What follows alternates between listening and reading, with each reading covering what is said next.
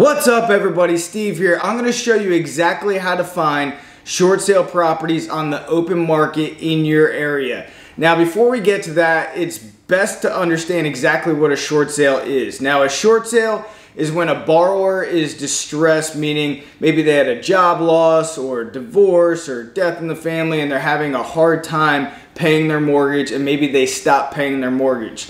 So a short sale is basically a good alternative to a foreclosure for the borrower. A short sale is when the lender will agree to accept less than what is owed on the property. Now this is going to include all closing costs as well, where the lender will actually pay for the commissions, title insurance, doc stamps on the deed, and any other closing costs related to the sale. And many times the banks will accept an offer that's even below current market value just to get rid of it as quickly as possible so they do not have to go through the foreclosure process.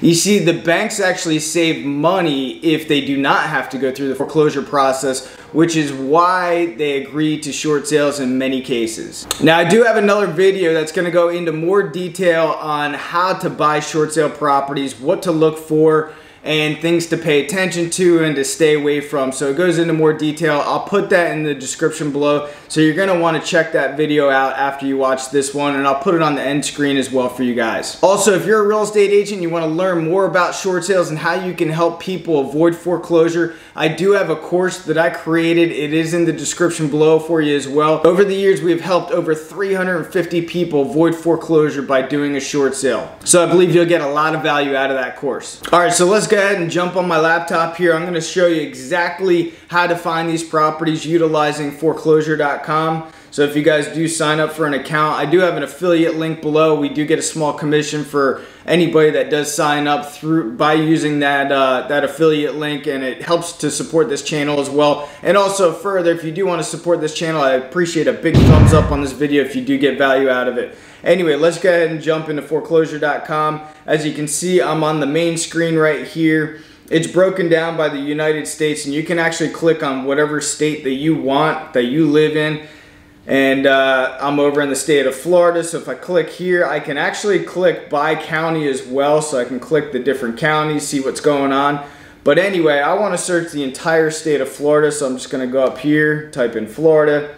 It's going to bring up all the foreclosure homes and basically every home that is available through foreclosure.com, whether it's a pre-foreclosure, foreclosure, shadow inventory, HUD homes. And also, I'm going to go through a series of these videos to show you the different types of properties that are available through this site as well. But for now, we're just going to concentrate on short sale properties. I'm going to go over here to listing type, and then I'm just going to scroll down to short sale.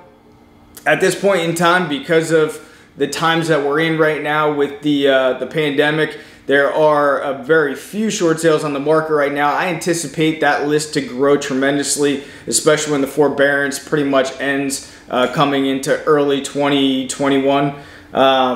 Anyway, if we go here, it's going to show you guys all the short sales on the open market. So let's go ahead and just choose any one of these. So if I come here, I'm taking a look at this one in Oviedo, Florida. Also, something to know, if I heart this right here, it's going to save the listing, and anything that happens with that listing, whether it's going to be a price reduction or goes off market or actually becomes a foreclosure, I'll get a notification on that as well, which is pretty cool. If we scroll down, it's going to bring us down to the property information. A lot of this is basically the information provided by the listing agent. Public record, it basically syndicates from the property appraiser to get you the public record information. And then property description, as you can see, short sale, and then it has all of the description of the property as well.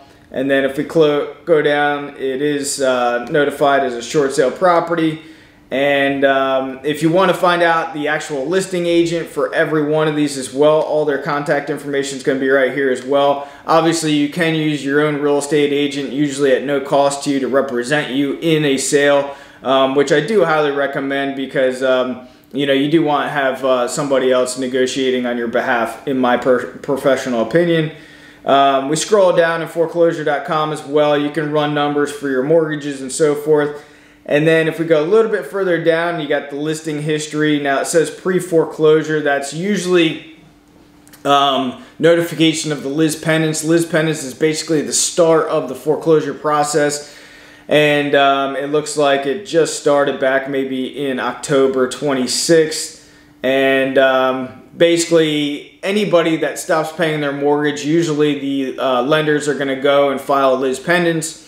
And essentially, again, that's the start of the foreclosure process. And then the time starts ticking right there for the seller to get a buyer lined up as quickly as possible as well. Also, if you're a buyer, you are helping these people out because they do have to get rid of these properties. So it's a really good option for you as a buyer. But also, be sure you watch this next video that's coming up as well on tips in terms of buying short sale properties, because there's certain things that you have to keep an eye out for. There's certain things that you want to avoid as well when you're buying a short sale property. All right, that's all that I got for you guys right now, and I appreciate you guys watching, and be sure you guys watch that other video that's going to provide you guys additional tips on buying short sale properties. Until next time, I appreciate it, and thanks a lot.